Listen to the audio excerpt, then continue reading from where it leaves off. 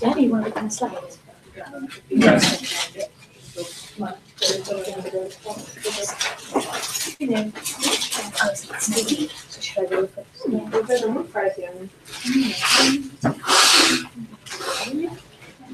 Hello everyone, thank you for joining us at Ladies Who Code. For those of you who don't know me, I'm Laura. I'm just filling in for Tanvi while she's in London, but you'll see me at other Ladies Who Code events. And tonight we have a talk about Docker from Nancy here, who's a cloud worker. We're looking for senior developers, but just let us know if you're interested at Docker's Careers. If you have any feedback or questions, email us, tweet, or you can find us on the meetup group at Ladies Who Code. This is our next talk, so this is the one for July. We had this talk again at, I think it was called 300 Seconds for at the Love This Day. Some people developed an app to keep sex workers safe, and they're going to talk about it in July at our next meetup. So tonight we have Nancy. She's a developer of ThoughtWorks. She worked on different projects, so she has a broad experience, and tonight she's going to talk to us about Docker, which she really, really loves. So I will hand over to her. Cool. Thank you, Laura. Let me just switch over to my slides, which don't look remotely as pretty as as Laura's, but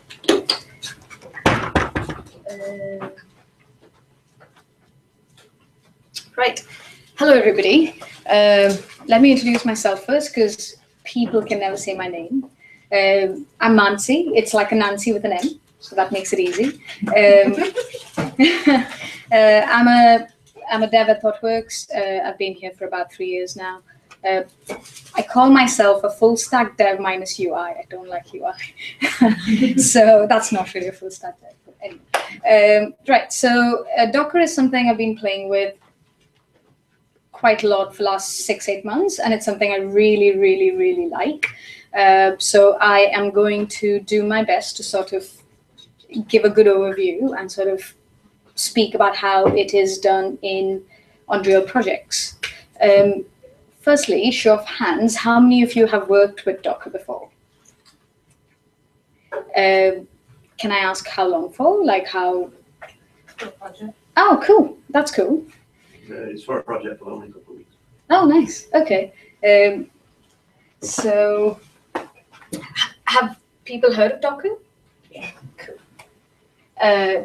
So when I first started playing around with Docker, right? So I was in this office, and the way we sit, we just come and sit anywhere, and we have like Amy, who's our marketing representative around, and I was like, oh, Docker this, Docker. She's like, mate, why are you on about this Docker? Like, what is Docker, right? And she is not a dev. She's not a technical person. So I was like, how do you explain what Docker is to someone who's not technical, right? So I was like, okay. I was like, Amy, think about this. If you carry a bag around, right? And you've got specific things in your bag that are specific to you. I was like, what if you could buy a bag with the things that are specific to you, the contents of it that are specific to you with the bag? I was like, that is pretty much what Docker does. So she was like, oh, I totally get it. I'm going to do a talk on Docker. I was like, all right, go ahead then. Right. So moving away from that. So Docker is essentially a platform that you can sort of ship your application, your dependencies of your application, and it's completely operating system independent. So what that means is we have been on client projects where devs are using Macs, Linux, Windows, and we all know how much of a dependency hell it is getting your applications working consistently. So Docker is trying to kind of solve that problem. it is the only thing that Docker expects is to see a box that's got Docker enabled on it. So you can run Java, you can run Ruby, but all encapsulated away in a image. So in terms of, I will get into the terminologies Docker uses in a second, but before doing that, so Docker architecture. Docker uses a server client architecture. So what that means is you could have, there's a Docker daemon, which is your server, that lives somewhere, which actually takes the heavy lifting of building images and speaking to the client. So the client basically is the only user interface to your Docker. So client goes and says, okay, go pull me this image from Docker Hub, go push this image, go commit this image. But Docker daemon or the server is doing the heavy lifting of building and managing images.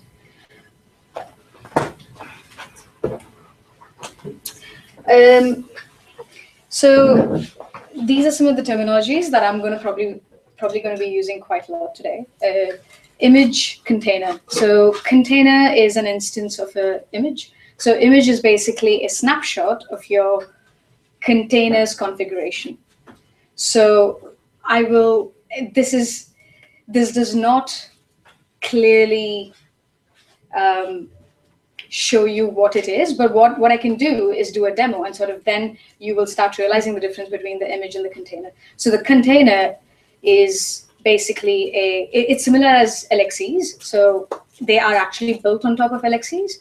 So containers are just running processes that are alive and have some information on it temporarily. As soon as the container dies, if you've done anything outside of the image, and if it's not committed, you've lost that piece of work. And Docker Hub is, so one other thing Docker does is uses versioning like Git does. So you could have your images versioned. You could, so you need some sort of a repository to sort of like store them and pull them down from. Docker Hub gives you that. You can have internal repositories as well, internal registries that can be built behind your firewall somewhere. But Docker Hub does give you, there are over 500,000 images on there. So I think there's always a common misconception of what Docker is. So Docker is not a replacement to a VM, and VM is not a replacement to Docker. I think they work really well together. So VM comes with application, the binaries, and along with that, it comes with a massive overhead of guest operating system and the hypervisor, which can go into good 10 gigabytes or even more. However, Docker does not need any of that because it shares its memory and everything else from the kernel. So the namespace, everything else comes from the kernel. So it's sharing your host's kernel to build images and run containers. Going into depth of how Docker works behind the scenes. So there's a concept of an image, which we spoke about. So what an image actually is a file system. That is all an image is. So in a regular Linux box, what really happens is there's your boot file system, which is similar to what Docker has up here. On a regular box, root file system is read only until it's booted. However, with Docker, it remains read only for the entire lifetime of Docker. What that means is every time there is, so Docker also uses this concept of union mount. Now, what that means, I'm throwing a lot of words at you, aren't I? Right. What that means is every image is nothing but a file system. So a file system can be layered on top of each other. And that is what this is. And there generally always is a base image. So your images are built off some base image. It could be Ubuntu. It could purely just be Windows. It could just purely be Java. But there is a base image that you build your images off. So when a Docker container is launched, it adds this layer, which is the read-write layer. What that does is, if you modify something on the image, for example, you brought up a Ubuntu image and you want to change the etc host file, right? what that will be doing is moving that file from down here up there, modifying your changes for the specific container. So it's for that container that the file has been changed, and this base image is not affected. That allows us to sort of reuse this base image again because it caches it on your host. That is actually one of the features that Docker really strongly relies on and uses quite extensively. So Docker, apart from sharing its kernel, has its own namespace, and then that takes us to networking. So Docker has a Ethernet bridge, a virtual Ethernet bridge, which is your Docker 0. Actually, let me show this to you. It probably will be easier to understand. I've got so there are multiple ways you can download Docker on your box. One is if you're using a Mac, there's a boot to strap a tiny VM that has Docker on it. But then I just prefer using Vagrant because I've got a Vagrant that is running Ubuntu on it and that's got Docker on it. So, so now if I show you, if I can type.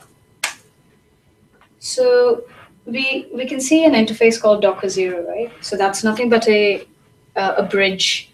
What that does is every time a container comes up, it creates, every time a container comes up, it goes and creates its own IP address. And that is connected to your, this is essentially your gateway. So this becomes a sort of pipe that connects to your Docker, and consider this white plain background as your host. So they sort of create a virtual subnet within each other, which makes one container completely isolated to another. Unless you explicitly specify, these containers will not be able to talk to each other. I've spoken a lot about images. I've spoken a lot about containers. How are these images built? There are two ways you can build them. One is using the Docker file, and the other one is using, well, you can pull down an image and commit on top and push.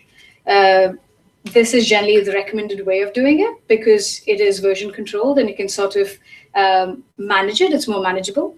What that does behind the scenes is the same. It actually adds a new image layer and commits that image. So let me take you through this Docker file, right? So the from is a mandatory field that tells you what your base image is. So here we're creating a base image of Ubuntu. We're going to build whatever we need on top of Ubuntu. We'll be saying update, run is a command that just runs any Unix command.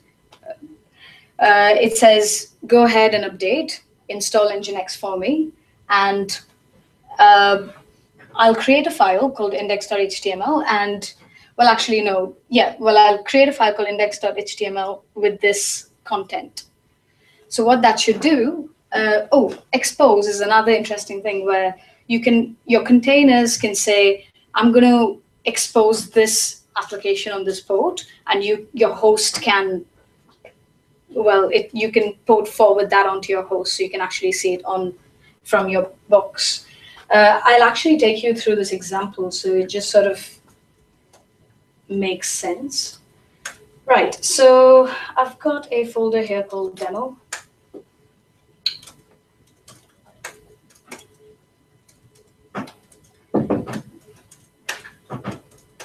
Right, what I want to first try actually before doing that is I've got a bunch of commands that so let's try something simple, right? All I'm going to do is try and, so I've got a command there that says docker run. So what run does is launches a container from the image. So if you've got an image called Ubuntu, it's just launching that image essentially. And yeah, I'm saying started with a name called demo, and the -d is just saying run it in the background. Just run it in the background. interesting thing is I can actually make it do something on the container when it is coming up. So all I'm saying is display echo hello world for eternity. And we can actually see the logs of this. That's why I'm trying to do this. So I've done that. And this ID that you see is the container ID.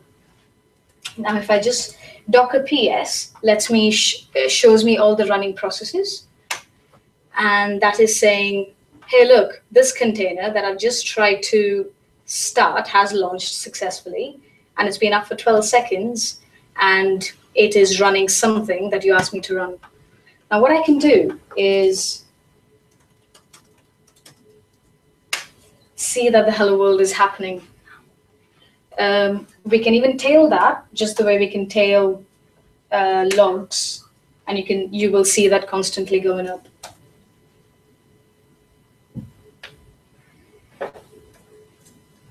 Okay, so that was a very simple example of how you can run something on a container. Let's try and bring Nginx up, like how people worked with Nginx. Nginx is just like a HTTP proxy.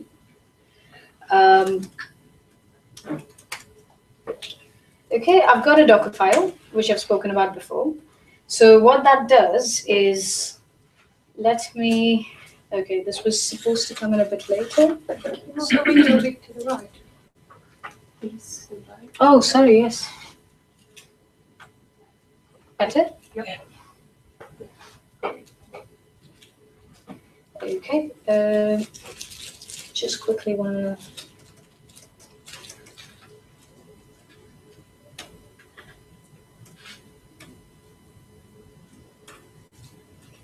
Okay, so this is the exact same file that I explained earlier, spoke about earlier. So let's try and run that. So the way I build an image from that Docker file is simply using a command called docker build. This is where my Docker file is. So the dot just says, this is where my file is. Just use the default Docker file. And because I've already built it in the past, it does not redo all of it again. So this is quite interesting. So this is the image bit that I was talking about. So you know how I said Docker goes through this concept of building images on top of each other. These are all images. So if I get rid of, say, this command, which is run echo blah blah, it will not rebuild any of this, because it can just reuse it can reuse the images it's got. Right, so let's try and run that container.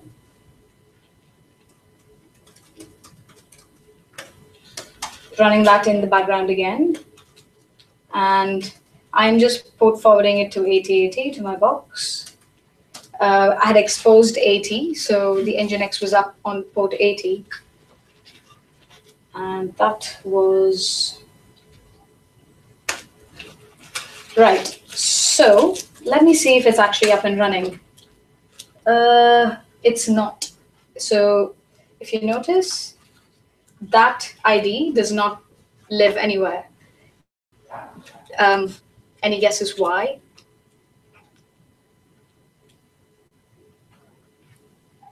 So I can open up Docker file. Oops.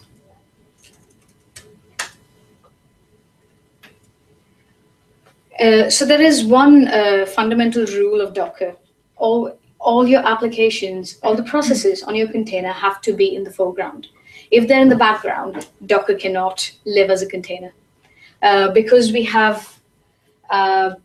not started up a process in the first place, and we've not put it in the foreground. So let's try and do that so we can have a process running while the container is up.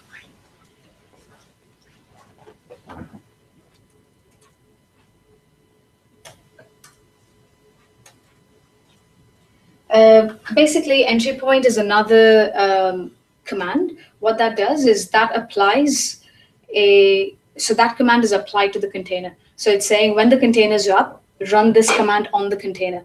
But everything else here is on the image. So that will remain fixed. Only your entry point is saying, okay, your image is now built. However, go into the container and bring this up. So this command is specific to the container. Okay, let's rebuild that image where we've got a new container ID. And let's try and bring that up. This is where demos go wrong. And let's see if that's up. Okay, claims to be up. And we said, hi, I'm in your container, didn't we? Let's hope we can see that up here. Way. So you can see how I have so I've got an Nginx process running. I do not have this running on my box. I did not have to download Nginx on my box. I did entirely in the Docker space. So these images are even available online on Docker Hub. So all I can just go and do is say, pull this image down, pull MySQL down, and I've got MySQL running on my box. Right, so moving on. So one other cool thing that you can do is, okay, it's cool. I've got a web service running. Well, it's not a web service. I've just got a static page served up by Nginx. I want to be able to. I don't have to go. I shouldn't have to go change Dockerfile every time I make a code change. I should be able to do that dynamically as a dev. So if I make a change, it should be up and running. I shouldn't have to redo this process every time. Let's try and do that. So Docker has this concept of volume. What you can do is mount a volume on your host within the container. So the volume on your host can be where your files are. So you could have multiple index files with different content in it, and that should reflect straight away. So let's try and do that. I'm going to add a bunch of, just to save time, I had some stuff ready.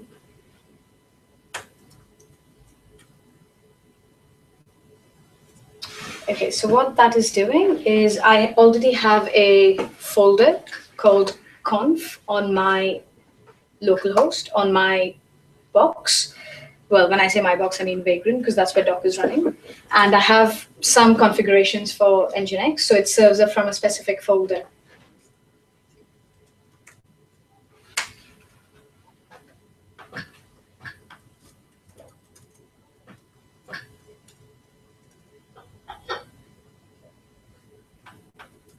So everything can be based off the container ID or the name of the container. You can associate names to the containers, so then you don't have to use these gobbledygoos that nobody can sort of recognize once they're running.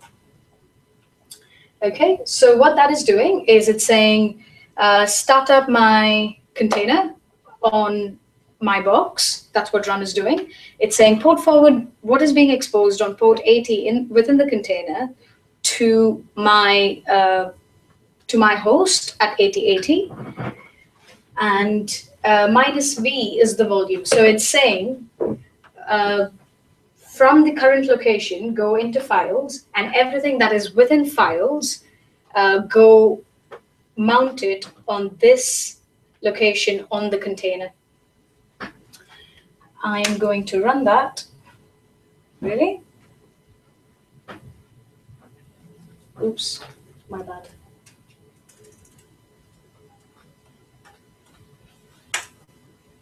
I'm going to have to rebuild the image because I've changed. Every time you make a change to Dockerfile, you rebuild the image. One other thing that's probably worth showing is if I go into files, I already do have an index HTML, and that is just saying test blah. What I'm going to do is leave that in there.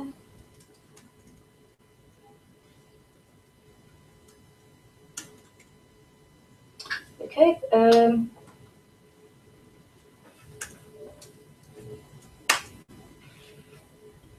Okay, I need to kill. So because we already started Nginx previously and I've not killed that, I'm going to have to kill that first because I can't bring another up on the same port. I'm going to kill that.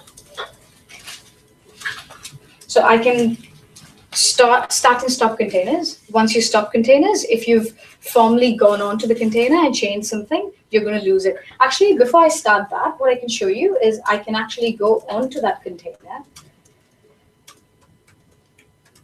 So right now, as you can see, I'm root at Vagrant. However, using this command, which is exec, which started from Docker 1.4, lets me run commands on the containers, on the containers that are running. However, what I wanted to do was actually log in. Oh no, it is running. So yeah, that's okay. And now you will notice that I am root at the container ID that we've just tried to kill. So I am right now on the container, and if config will tell you that I'm on a different network than I was when I was on Vagrant. Cool. Because you always run into scenarios where you actually have to get onto the container to make some sort of a change. All of that can be automated, but I think that was the reasoning behind exec coming in with the running container.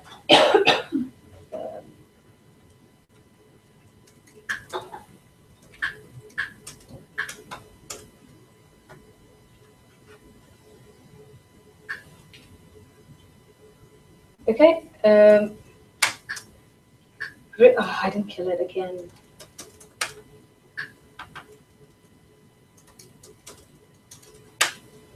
Right, so Docker PS will show us only one container that's running, which I actually don't even need anymore, so I'm going to kill it. So we've got no processes running. Let's bring the Docker up with a different content on index. And wait, that's the content we've just seen. And the interesting thing about this is let's go into the files, and we've got our index, and let us make a change so we can actually test the fact that it reflects straight away. So I've got rid of new, right? And we should hopefully see that straight away if demo doesn't go wrong. There we go.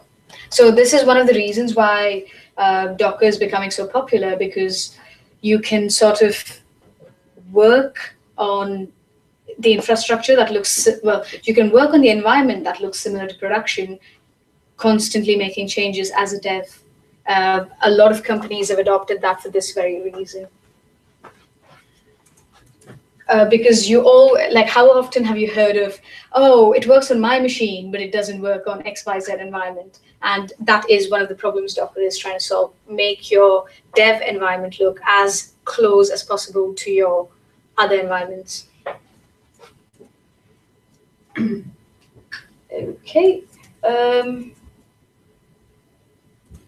There's one other thing I wanted to show you. So have you guys used MySQL? Yeah, cool. So you're familiar with that. What I'm going to try and do is I will actually also show you Docker Hub. So this is pretty much like, this is just a registry of all the Docker images there are. So if I search for MySQL, it will show me all the images that already live that you can just directly pull. So this sort of implies it's an official image. MySQL and a lot of other companies have done that with their products, where they just release official products because they're more maintained and supported. As you can see, it's got what 4.6 million downloads. You can see how popular Docker is becoming. So is that like just an Ubuntu, and they've just in their Docker file they've installed MySQL? Yeah, exactly. So actually, so you can't see the Docker file of an official image, but what I can show you is something somebody else has done. So if we look at the Docker file, you will see that it's based off in Ubuntu, but what they've done is done a bunch of handcrafting that we will end up doing either through some sort of configuration management tool or manually, which I don't think anyone should be doing.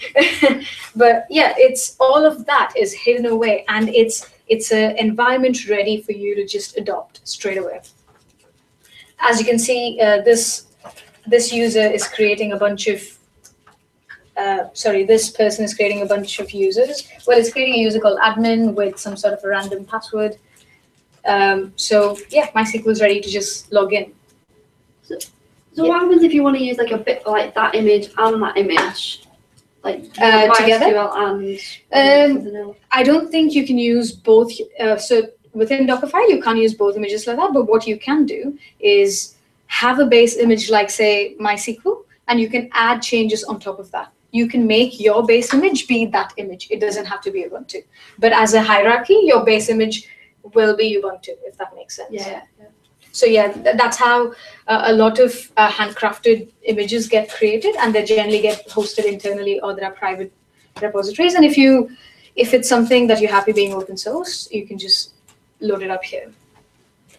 What is nice about Docker Hub as well is that it hooks up with GitHub and Bitbucket. It uses something called as automated builds. So what that does is every time you make a change to Git, it rebuilds that image. What I'm doing, the Docker build dot step, it is taken care of by a webhook.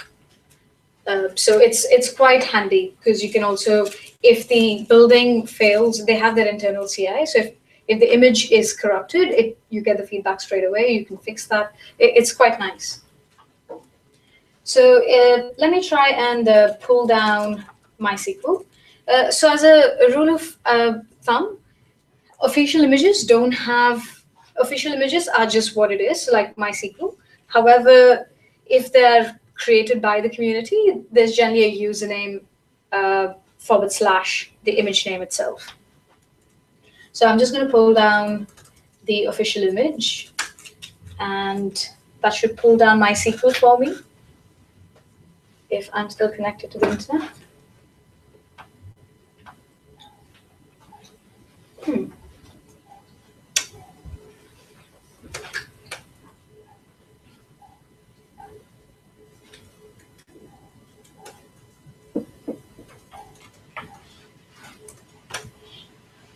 Okay, that's odd.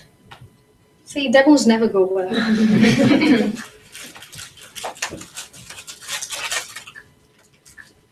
Okay, let me just try and log in again.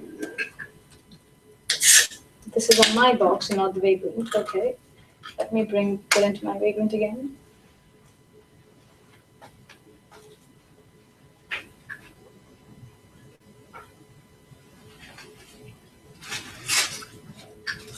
Do you have any questions in the meanwhile while I'm waiting for this?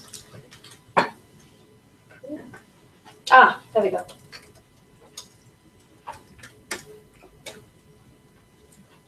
Right, let's try again. Okay, yeah, so because I've tried to do a dry run, because demos always go wrong, it's telling me that I already do have the image and I don't have to pull it down. So there's another command that's very useful that you can use, is docker images. That will tell you all the images that are on your box that you've pulled down. And you will see that MySQL is on it. So let's do something. Let us run MySQL. So this will tell you generally most good documented image repositories will tell you how they are, how you can run them. What that is saying is Docker run. We've spoken about it. We've spoken about names. We've not spoken about -e. What -e does? Actually, now would be a good chance to show you. So what I'm going to do is do that. I'm going to call. Can you increase the size? Yeah, sure. Is that better? Yeah.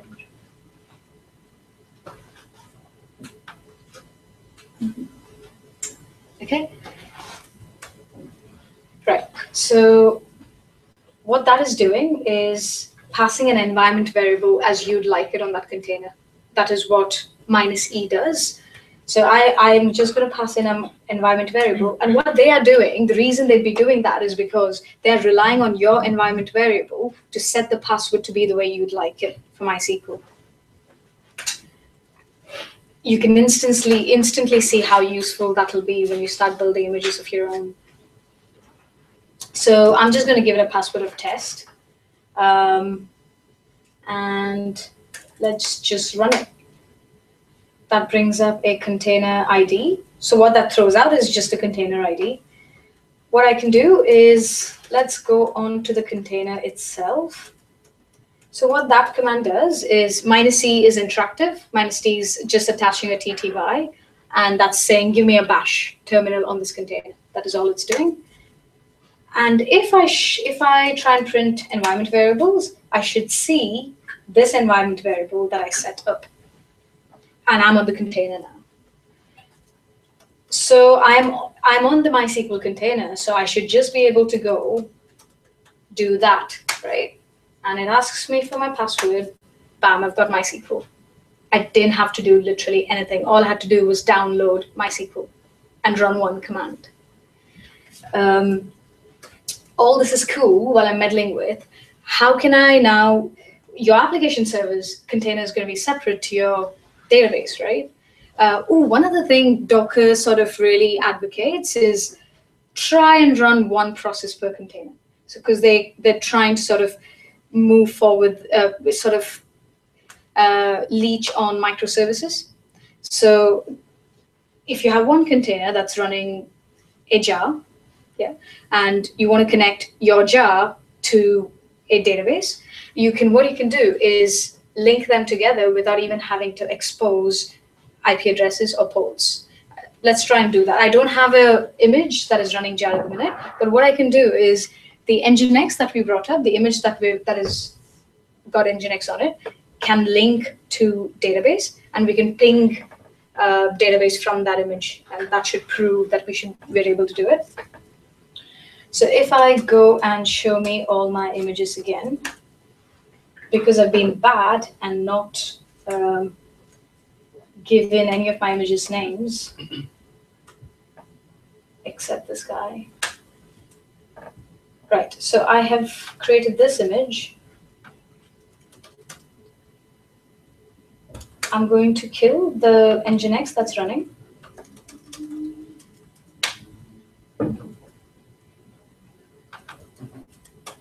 Okay, what I'm going to do is rerun the command I did here.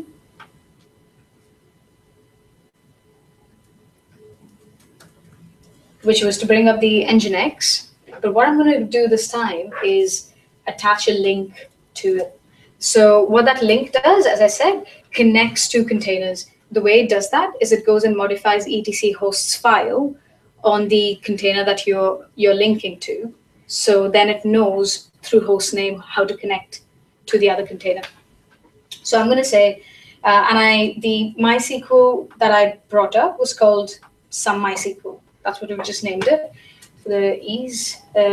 So what I'm going to do is say, link my Nginx with some MySQL and give it a name called DB. I just want to call this link between the two containers DB because that's what it is. And okay, I missed out okay, but it's up hopefully as expected. So what I'm going to do is go onto that container, sorry. I'm going to go onto that container and let's actually see if that's worked. So let us see if my etc host files have changed. Wait, we've got DB there. So I should now be able to ping to my database, and I didn't have to expose any IPs or ports, which to me tells me that when I do version control, in my application, in my configuration, I will not have to have hard-coded IPs in.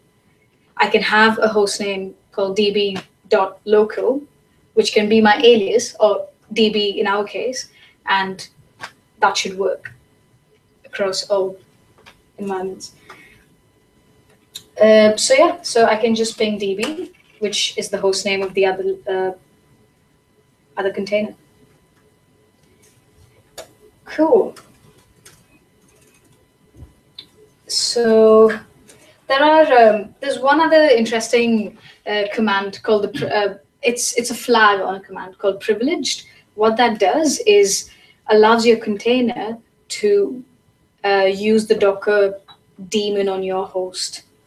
So it generally is recommended not to use unless your box that is running Docker is quite heavily secure, because you're sort of creating flaws in your file system to sort of cause hacks.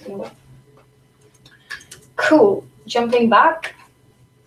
Right. So how can Docker? Where does Docker sit in this entire continuous integration of things, I guess? So if you look at general flow of things, you build, compile, you run some tests, you package something up, and you deploy it to somewhere.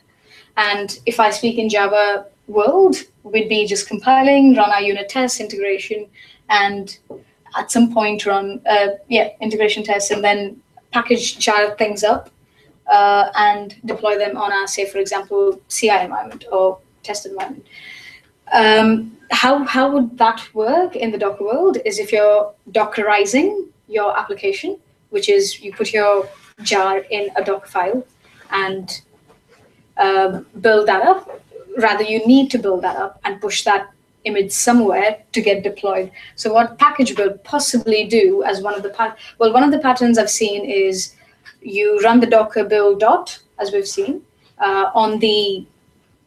at this stage. So what that will do is create an image for us and push it somewhere local, somewhere that is accessible for your project, I guess. You can have a local registry, you could have a internal registry running in your office, or possibly just use Docker Hub.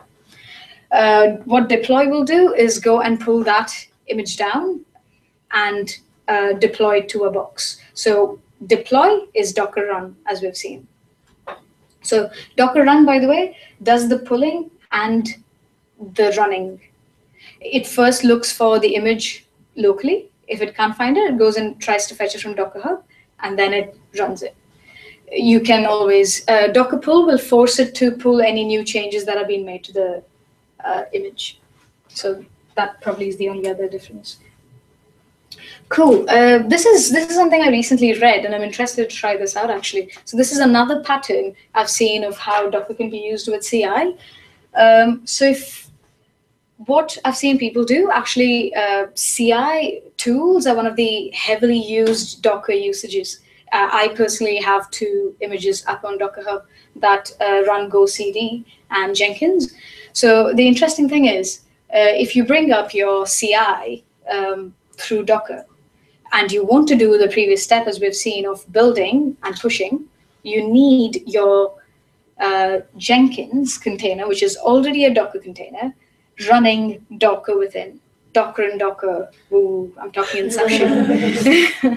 This is why Hans Zimmer should go off, right? With Inception. Right.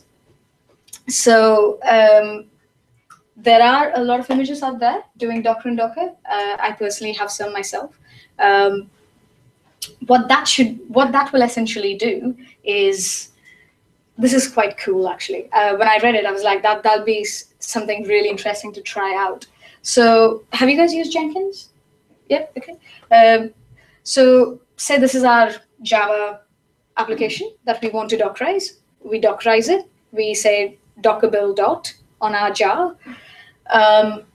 However, our jar is going to keep changing every time a developer changes something and pushes, right?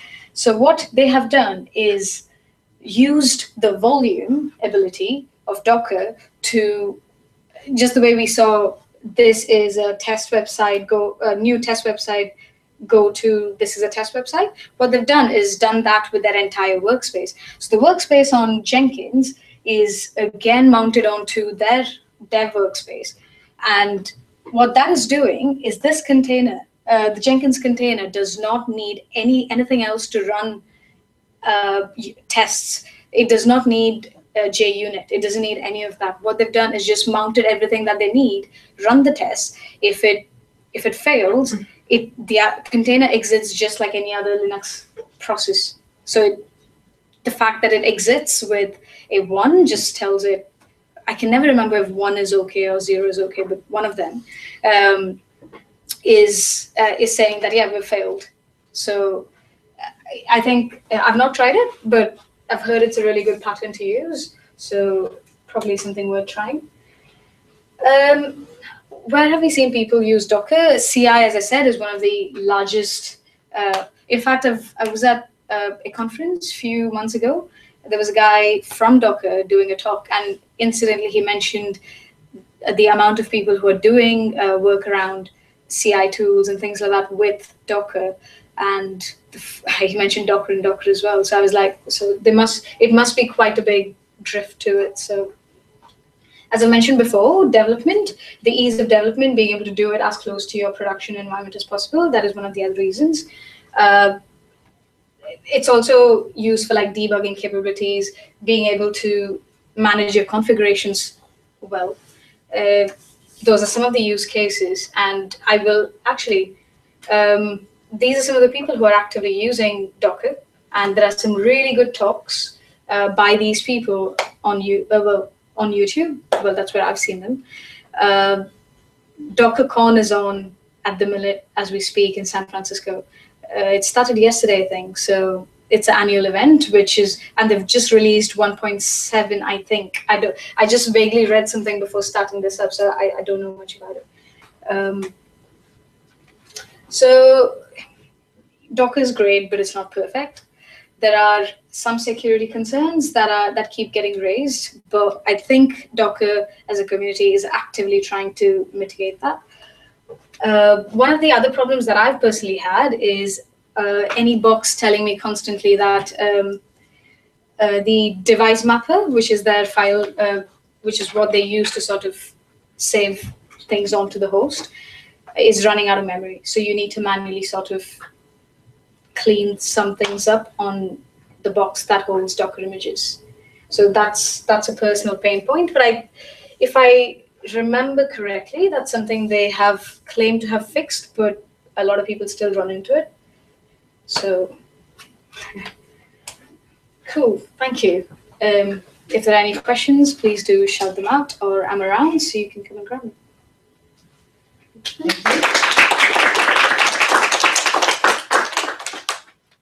Yeah. Have you used Weave with Docker? No, I haven't, but would you recommend it? Well, no, I've just read about it, and it seems like it's doing a lot more than linking the containers. In fact, one of the things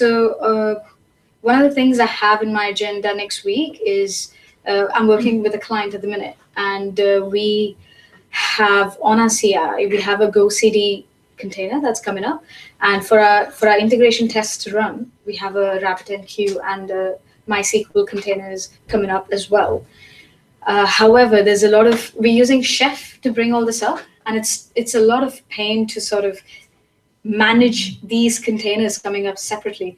So one of the ideas that I want to try and implement is Docker Compose. So what that does is the ability to sort of manage all your containers together.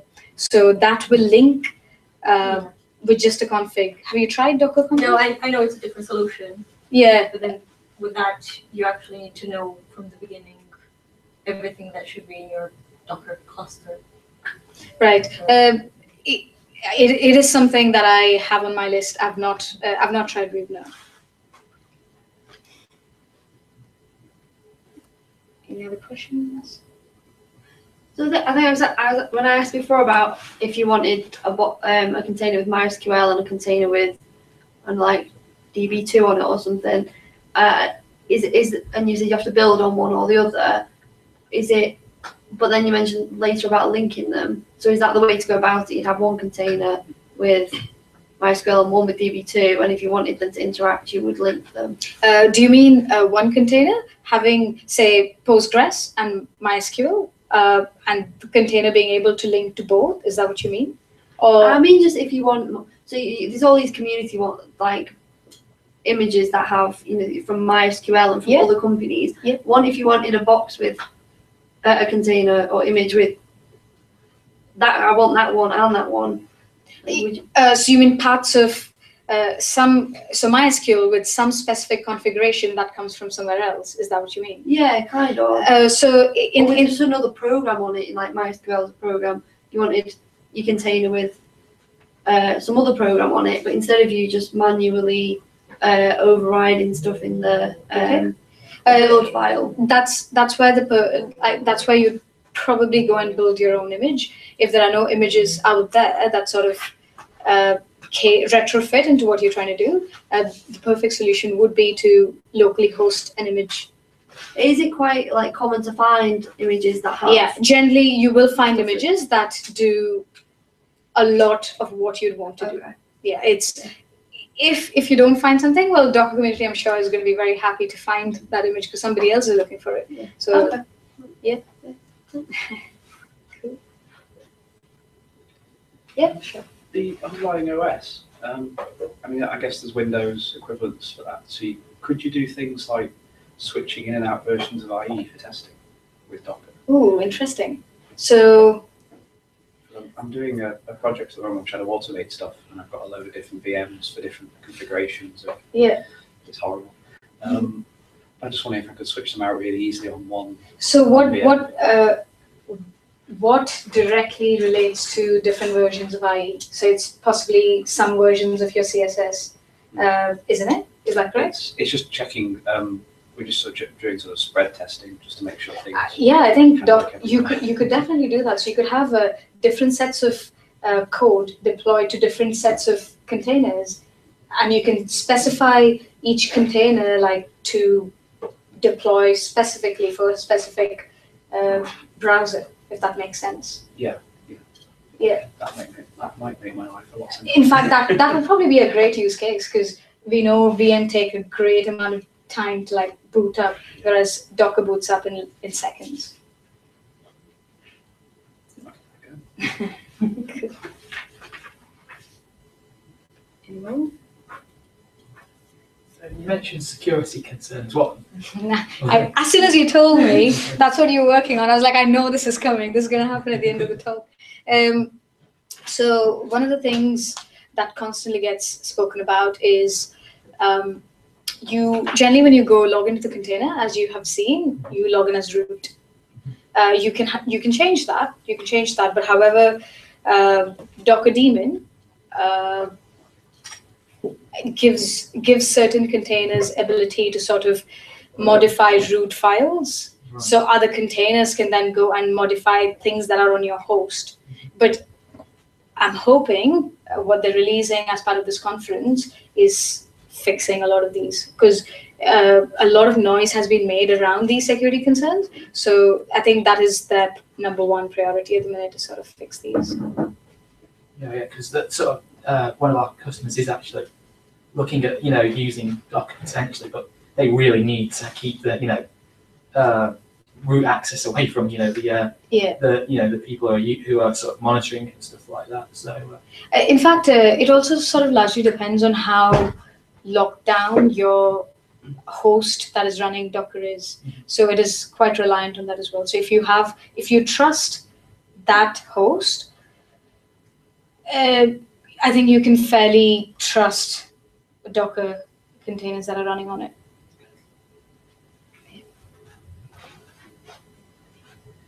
The things like something like Maven would Maven be able to build your Docker and the plugins for Maven to build Docker images as part of its packaging? Not that I know of, but you could have a bash script that Maven can reference. And, no, I think the ability to sort of build images sort of lies with Docker Hub and Dockerfile.